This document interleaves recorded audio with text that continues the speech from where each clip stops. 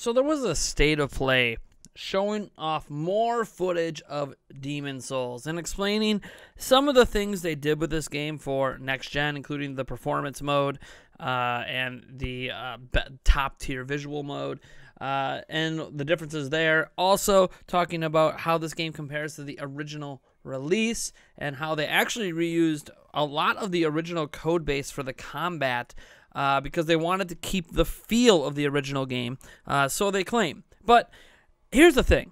I've never played Demon Souls, okay? I've never played any of the Demon Souls games. I've never played Bloodborne, never played any game like this because I have been outside of the PlayStation ecosystem pretty much most of my life. There's a couple games I've dabbled in here and there, but I really have not partaken in Sony side of things, so I'm doubly excited for PlayStation 5 just because I get to go back and experience these things. And for all of the things we might talk about in PlayStation 5 and Xbox Series X and comparisons and, policy issues, with the terms of service in China and like all this crazy stuff, because it feels like I've talked fairly negatively about the PlayStation 5 heading into launch. The thing that matters the most are the games. And when you see this Demon Souls gameplay that you're seeing right now, it quickly reminds you that what does matter most is the games. It's not the load times. It's not the storage issues. It's not, whatever you want to say is an issue out there. It's not even how cool the DualSense controller is, which I talked about last week.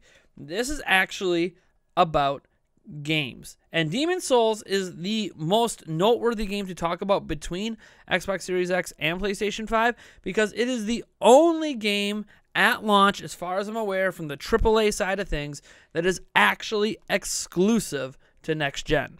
So what that means is Demon Souls actually takes advantage of a lot of the things PlayStation 5 offers. Now, I'm not saying that this is the best a game could ever look on PlayStation 5.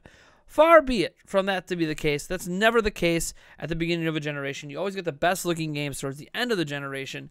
But still, this is a great showcase for what's possible on PlayStation 5. And while you might not be in this art direction or into this gameplay style, I don't think anybody can watch what you're seeing right now and say this does not look impressive. This is stuff not possible on current generation consoles. Now, I'm not going to say not possible on PC. PC's always ahead of home consoles and will be ahead of home consoles by the time these land next week. But I'm just pointing out that, this is great. This is what people want out of next gen. This kind of stuff makes the Assassin's Creed Valhalla stuff not look that great in comparison. Now, I'm not trying to knock Ubisoft or that game or the recent Xbox Series X showcase footage for that game because, again, I'm probably going to end up picking it up because it's one of the few games at launch of Xbox Series X that has next-gen updates ready to go day one.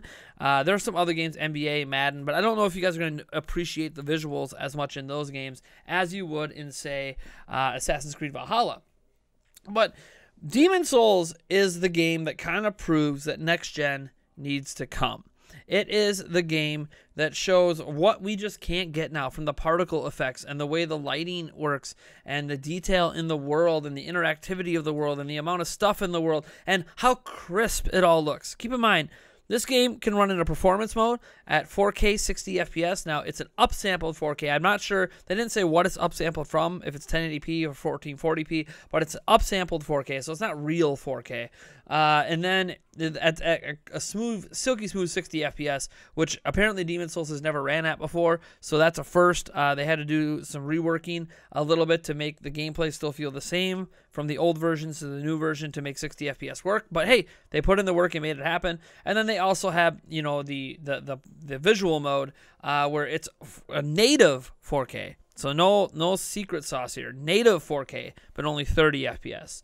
And that's going to be for people that care more about the visual experience than necessarily the gameplay experience. You might be like, why don't they care about the gameplay experience? Well, the game was originally played at 30 FPS, so some people might not mind a 30 FPS, especially if it's locked and doesn't fall below it.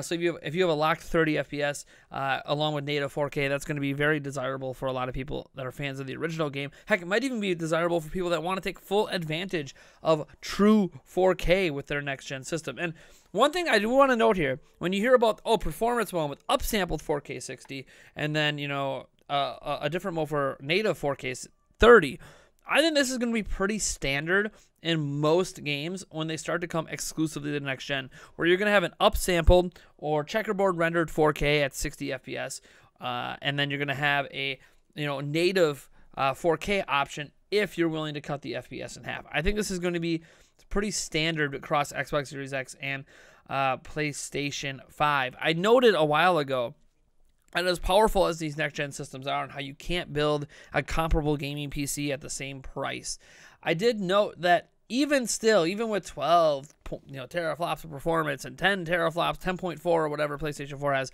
that's technically not enough for native 4K and really high frame rates. It's just not. We've seen it on PC. It's not good enough. So it is what it is. This hardware is obviously more specially tailored for gaming and how they've designed the back-end architect and systems. So yeah, I think it's going to be great. And Demon's Souls, I mean, I've never played a Demon's Souls game. I've never had a desire to play a Demon's Souls game. Watching this footage throughout the video is making me want to play Demon's Souls. Now, whenever I do get a PlayStation 5, which right now I'm a little, because of all the miffed stuff with YouTube and the revenue issues, I will not be getting a PlayStation 5 at launch. I will be getting an Xbox Series X because I already had that prepaid off. There is a lot to consider. But the most important thing to consider here when I get a PlayStation 5 is getting games that actually show me what next gen's all about, along with the games I actually want to play. Like, obviously, we've seen some reviews of like Miles Morales out there, and yeah, Miles Morales looks great. But it's also technically a last-gen game, so I'm not sure that it's really taking advantage of everything PlayStation 5 has to offer. Again, that doesn't mean the game doesn't look good. I mean, we have PlayStation 4 games that look really, really good. We have Xbox, One X games that look really, really good. So current gaming already looks really, really good. But I wanted to talk about Demon's Souls here because it is the first game I have seen out of all of the games showcased, and especially the extra gameplay today, that makes me feel like we need a next-gen platform. A lot of people have said, do we even need next-gen? Do we need this 4K? Do we need this? And a lot of us aren't going to have the correct TVs. Even if you have a 4K TV, hardly any of you guys are going to have true HDR or good HDR, and hardly any of you guys are going to have 120 FPS sets.